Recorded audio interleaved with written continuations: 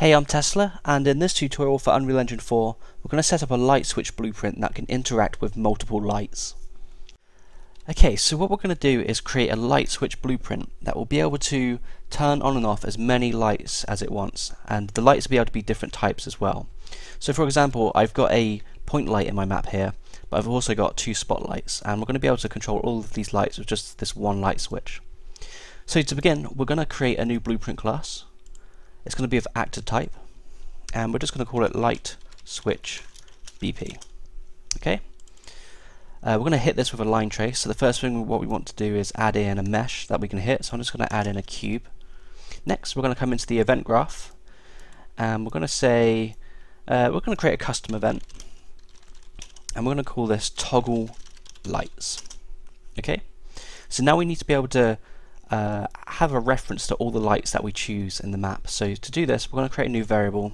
We're just going to call this lights. We're going to drop down the variable type and change it to light.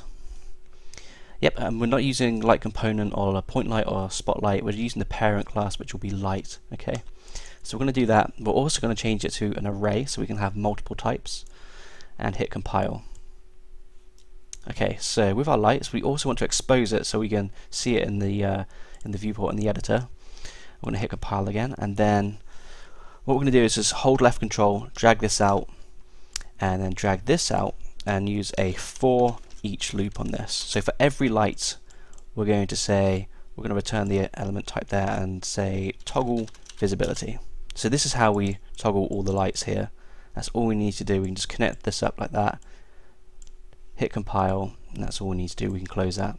And if we drag in our light switch blueprint, hit the details panel, you can see that we have our lights here.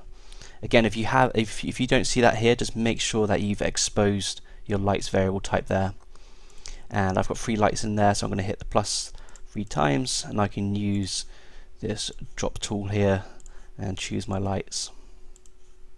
Okay, and finally we just need to come into the first person character blueprint and set up a line trace system. So I've done this in a few tutorials. I'm just going to press F and do a line trace by channel.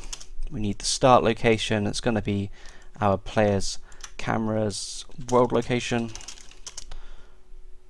and then the endpoint is going to be from the forward vector of the camera. We're going to multiply it by a float. This is our interaction distance. I'm going to set this to 400, and then we're just going to add these 2 vectors back together for the endpoint. Okay, we can connect that up like that. Always use a branch after we do a line trace to see if we have or if we haven't hit something. And then from the out hit, we'll just drag this out, break hit result. And then from the hit actor that returns from the line trace, we're going to say, we're going to cast to the light switch blueprint and see if it's this that's hit, and if it is, we can say toggle our lights. Okay, and then we can connect that there. So it should just look like that.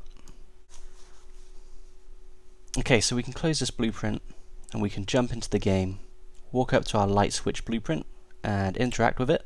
I'm just going to press F, and then I can turn on and off all of those lights that we have selected in its details panel. Okay, so that's it for this tutorial. Thank you for checking it out. If you'd like me to work on your project, or if you're interested in private tutoring, please feel free to contact me via my website.